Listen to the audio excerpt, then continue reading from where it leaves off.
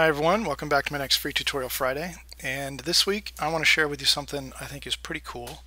And I'm working in Sketchbook Pro 2015, which has just come out in the last couple of weeks. And I was lucky enough to get to work with the development team over the last year or so, and so help them to create these perspective tools. So if you have our How to Draw textbook, I think you'll totally dig what this can do. So you see the little dashed line cursor there, and as I move around this single point, which is a single vanishing point and a horizon line in green, you'll see that it's pointing towards that. And if I just draw in the general direction of that, it automatically snaps to that vanishing point. So I could quickly lay out a perspective grid, and if I draw close to horizontal, it will snap horizontally, and if I draw close to vertical, it snaps vertically. So let's say I was going to lay out the back wall of a room. I could do that, and then I could start at the corner, come forward, or go all the way back to the vanishing point. Those two already go through, so I'm going to add a line converging here. No problem. Let's divide position on the ground. Let's say that that was a square. I could also, let's draw in the horizon here. Okay, now what I'm going to do is I'm going to turn that off for a moment. I'm going to go to the straight line tool, which is there. And that's about right. And let's go from this corner to this corner. So let's presume I'm going to go way out there. I might run out of space here. Let's do this one right here. I'll take it back. Let's turn back on my vanishing point. Let's draw another line here, and I'm going to say that's a square in perspective. Turn that off, go back to my line tool, and I want to establish a 45-degree vanishing point. So I'm going to do is draw from corner to corner, and this is just some of the grid building exercises from our book. And so there would be my position, and now I can turn back on the perspective tool and I can position it over here, my single vanishing point. And now if I wanted to replicate that proportion coming forward, I go to this corner and I draw forward using that 45-degree VP, and then I can go back to here and I could continue drawing out that grid. So pretty cool, pretty flexible. And let's add a couple of verticals here, there. So you can see it's pretty easy to start building grids of your own design. And of course, right, you can do all sorts of things with that, not only architecture, but anything you want to do in one point. With the interior of a room, exterior, could be a box, can be the start of all sorts of things. So let's check out some of these other grids. This is a 2-point perspective grid. And so if I do this, let's zoom in, zoom back, and show you what that looks like. There's the horizon, there's my 2 points, my right vanishing point. I can move wherever I like, and my left VP. And then we could zoom back in, and we don't even have to see them to be able to use them.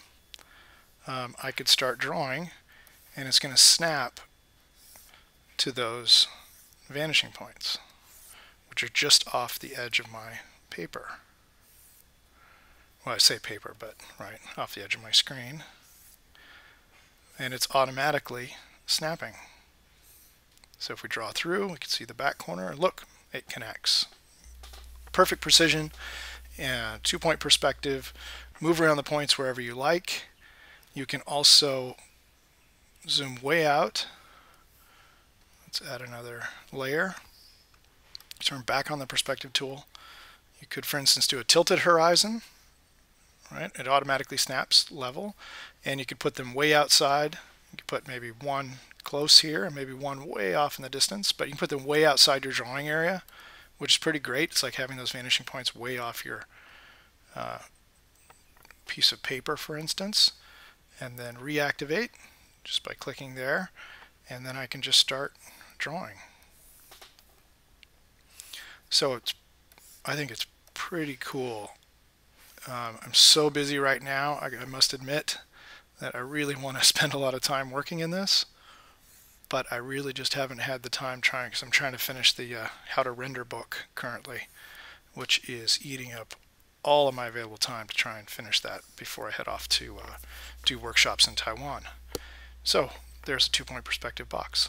Just that quick, very precise, and you could use this as a separate layer and put a layer on top, right? So put another layer on top and turn off the perspective tool, and then you could go to free sketching, and of course you could just start to sketch within that, right, using your guidelines, and then just estimating, right, transferring points, all that good stuff to help you do some section drawing. So that's how you could use it in a very quick and dirty way. I just wanted to show you what the tools are, that they exist, and how cool they are. So let's go back here and let's zoom out again. Let's set up a 3-point perspective. So new layer, perspective, and go to 3-point. And let's see, there's my horizon. I'm going to put my horizon very high. Put my VPs somewhere around there. And let's pull that back even further. And let's put this third vanishing point, which will be my vertical, way down there. And zoom back in.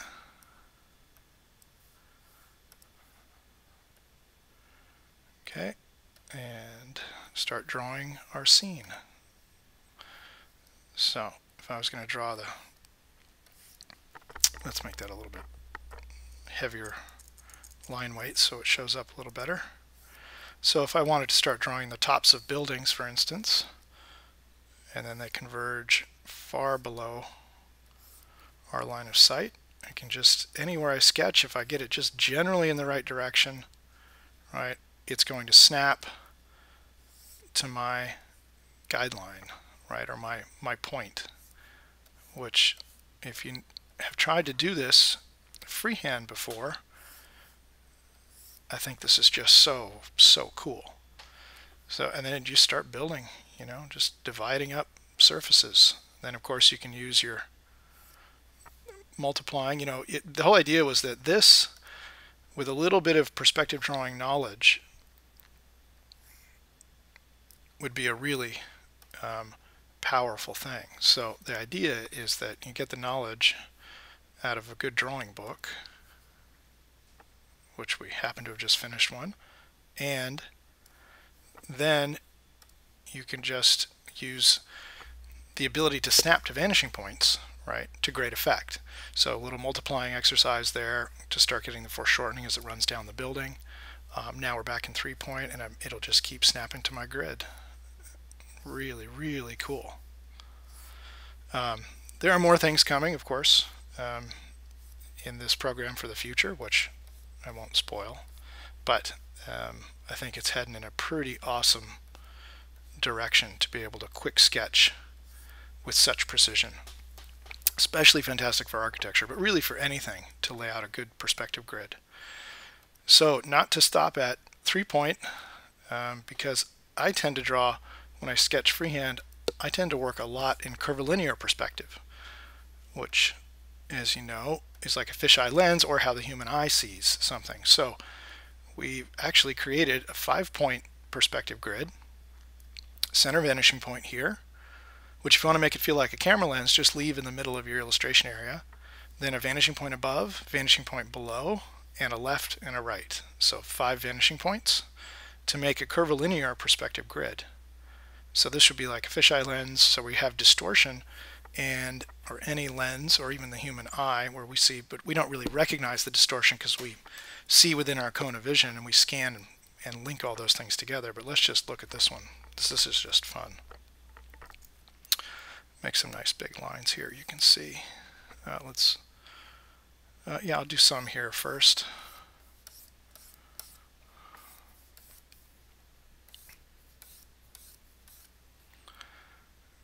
Oops, I think I just drew one right there, heading off in the wrong direction. It gets a little bit trickier when you get really close to horizontal, the shallower the angle. Let's zoom back in here. Now, turn it back on. There's my VP. Whoops. When it goes green, you don't want to grab it. So to start a drawing there, start when it's not green and then it will snap. If it's green, you're going to actually move your grid. Okay, so some more lines. Now let's grab the ellipse tool, which we've also spent some time improving. And say I wanted to put an ellipse here. What's cool about it, now when you activate it and you spin it, it has a ghost line for the minor axis. So that makes it super easy to line up on your guidelines. And then we have a degree change here, in and out, after you establish the minor axis. And then size is over there. So if I wanted to put an ellipse along that line, like the wheel of a car, I can, and then it also will tell you the degree below, which is kind of cool because if you were going to print this and then use traditional ellipse guides over the top, you would know which ellipse guide to grab. Just write the same number next to it. So let's position that. How do I know when it's the right degree? Well, that is the knowledge part that comes in our book, and basically it's wherever this guy would create a tangency here on the right and on the left that would, if I drew a line through it, go to my left and my right vanishing points, and if I drew a line across the top and the bottom, if I drew a line through those tangency points, it would create another grid line for my vertical grid. So I'm going to guess it's probably right about there. I'm going to draw the ellipse. I'm going to get rid of that. I'm going to turn back on my perspective grid and draw across the top. I'm going to draw here. So even though I'm working in curvilinear perspective, the same perspective rules apply. Now this is the only part that it gets tricky, right? I can't just use a straight line across that, so I have to turn off this to find the exact center, the foreshortened center. This one's going to be pretty close because it's almost going to my vanishing point. So this you can use a straight line tool and just estimate, or you can just freehand and just curve these guys a little bit. So that's pretty close. There's my center. Then I can turn back on my perspective grid. So I see that my center line of my ellipse touches tangent at the top, tangent at the bottom to the left and right to my horizontal lines, and it intersects my vertical coming up from the center. And if I look from here, also hits the middle of each side. So a circle inside a square would touch the middle of each side. Let me just go to red here. So if I go freehand this, whoops. So it would touch, all I did was basically build a square like so, just freehanding a square, and a circle. We know a circle inside a square touches the middle of each side. That's how you know it's the right degree. I double checked it by drawing a square around it after, and it touches the middle of each side. Bingo. It's the exact right degree on the right minor axis for this curvilinear perspective grid. So that's the kind of cool stuff you can do with the knowledge applied to the new tool sets. There are also a couple other things I'm not going to take time to get into today. There's the ability to do some awesome gradations. You can also do, there's a light brush, like a color dodge or glow kind of brush. So it's become a much more complete sketching and rendering program. But my favorite thing, of course, is the perspective tools. So give it a try. I think I'll put a link to it so you can go check it out. But pretty powerful stuff, and I'm loving the improvements that they've made to not only these grids but also this ellipse tool, which I find really awesome now because I can see the minor axis, and then I can adjust my degree, change my size, etc. Pretty sweet improvements. So I'm really excited when I get some time this summer, and How to Render is off to press soon, I hope. I will get back into doing more of this kind of work, and I'll share more of these real drawing demos using this tool on the channel. So thanks for tuning in, and have a great week. Bye-bye.